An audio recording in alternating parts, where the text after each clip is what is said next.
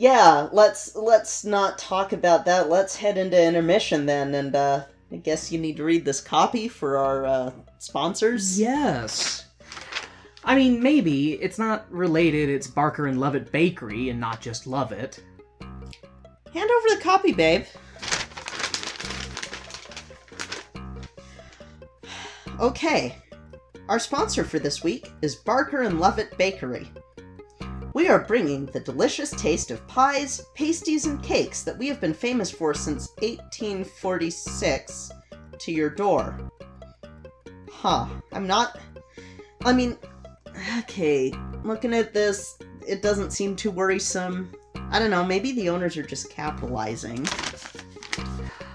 Craving a delicious shepherd's pie? We have you covered. We even have our very own king cake. With high-protein diets being all the rage, our products will certainly satisfy your appetite, as these are heavily fortified with more protein than the average baked good. Oh, so it's like when my mom would make those flax pancakes every now and then. Flax pies. I'm not sure, babe. Well, I'm not seeing anything too worrisome.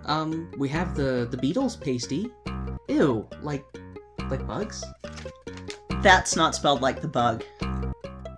So, like, is it some sort of Beatles-themed pie? You know, I haven't heard too much from Ringo as of late. What? Keep reading. Let's see. The American pie, it's either a sexy pie or a deep-fried one. Or it's a Buddy Holly pie. What? So, the song American Pie is possibly... You know what? Never mind. Keep reading. Okay, There's a chess pie? Is it American or Russian? What? Never mind. We'll get to that when we cover the play chess. There's a Bobby and Andy pie. What's that? I really hope they meant Bob Andy.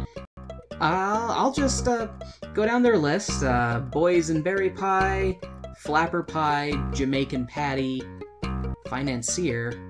Is that like a cake? Maybe? Oh, blondes and brownies.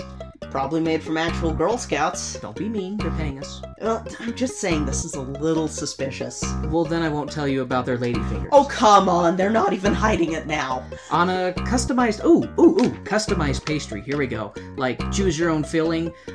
That's like way expensive. And it's got all these instructions. You have to provide an address and a list of...